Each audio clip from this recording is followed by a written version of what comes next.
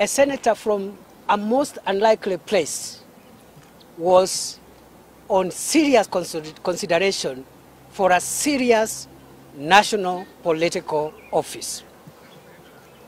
Let there be no reason going forward why any Kenyan should entertain any doubts whatsoever that the UDA and Kenya Kwanza stands for equal opportunity for all its members and indeed the citizens of our country. Also, let there be no reason whatsoever going forward that any citizen from wherever they come in this country should feel that they do not stand a fair chance in taking a shot at any position of leadership in our dear country. These are difficult times for our country. Our country is choking in debt. Prices of essential commodities have gone beyond the means of many of our citizens. Millions of our people are living in crippling poverty. And corruption continues to thrive in public offices, even as our people continue to suffer.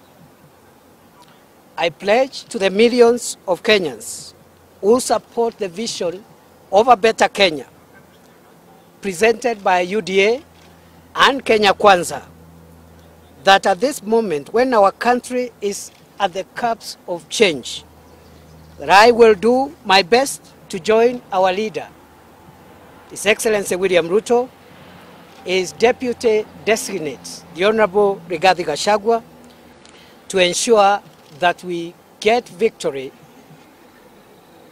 in the elections scheduled for 9th August 2022.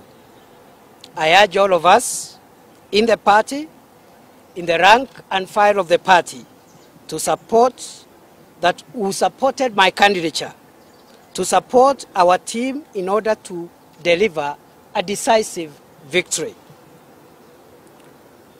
My candidature was not about me as a person. It was about the team. We must therefore subordinate ourselves to the greater cause of the team. In my 12 years of public service before I joined politics, and subsequently my 10 years in politics, a total of 22 years, I have been inspired by the philosophy that I would rather not score.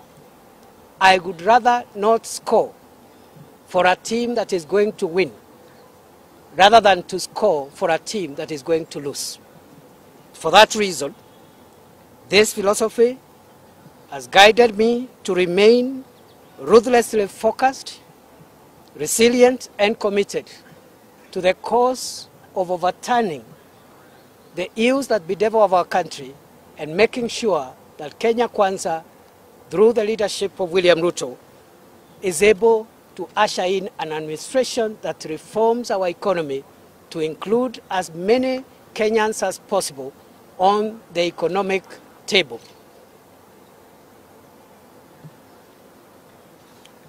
Ladies and gentlemen, fellow Kenyans, I am also inspired throughout my public life, before I joined politics, and even in politics, by the principle never to run away from history. Instead, I have always believed in making history. Accordingly, after prayerful soul-searching and reflection, I have decided to remain a loyal and faithful member of our party, the UDA, and the Kenya Kwanza Alliance. I will continue to play my role in the campaign and subordinate myself to the leadership of our party, including my former competitor, who is now the Deputy President designate for our coalition and for our country. Ladies and gentlemen, for the remainder of the campaign period, I'll be available to offer my services even more robustly in the field and also in the boardroom, everywhere, to make sure that no vote that we can mobilize in our favor remains out there. I thank the people of Tharaka Nithi County who have given me the highest honor of my life of representing them for 10 years in the Senate of the Republic of Kenya. During that period, I have had the privilege of serving our country in additional roles. First, as the Senate Majority Leader for a period of 5 years, and later on as the Deputy Speaker of the Senate for a period of 3 years. As you are aware, on 22nd May 2022, I was removed from the office of Senate Deputy Speaker as a result of petty and malicious politics regrettably orchestrated by my former party leader, a leader I have always served loyally and I have worked so hard to protect and defend. That notwithstanding, I have continued to serve the people of Tharaka Nithi and the people of Kenya as a senator in the Senate of our country. However, that role is coming to an end on 9th of August 2022. Therefore,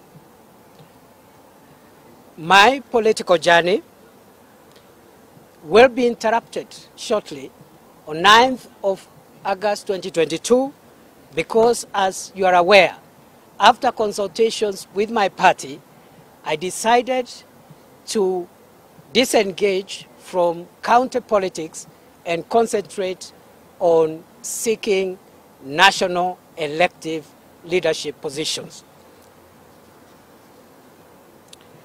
To the many of my friends and thousands of Kenyans of goodwill who supported me during my attempt to seek nomination to be the deputy presidential candidate of our party, I am eternally grateful to you. I wish we could have done better. I want to encourage you that we did our best in the circumstances.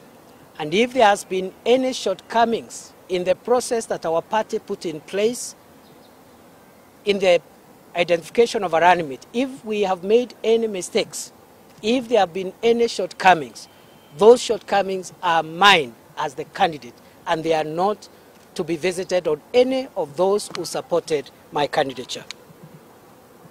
Our party put in place a very robust and rigorous process of identifying a running mate. I am a proud Kenyan that process, I think, is a process like no other. It included the use of opinion polls. It included the use of what I would call an electoral college of delegates from our party and other methods which I think will build up in democratizing the future identification processes for this office, which has had a very short history. Therefore, I want to announce today that my attempt at ascending or being nominated to ascend to a national elective leadership, having failed yesterday, I have taken the decision to take a break from elective politics starting 10th of August 2022. I will use the break to reorganize myself as I continue to fully support my party, UDA, and Kenya Kwanza administration to deliver to Kenyans upon assuming office. Lastly, I am grateful to my colleagues in the party, especially the members of parliament, both National Assembly and Senate, who have been a critical segment in this process that I've just explained.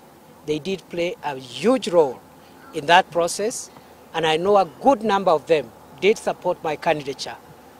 And as I said at the beginning, it is unlikely, and it's actually unprecedented, that a senator from a most unlikely corner of this country could get that kind of support from peers who come from far and wide.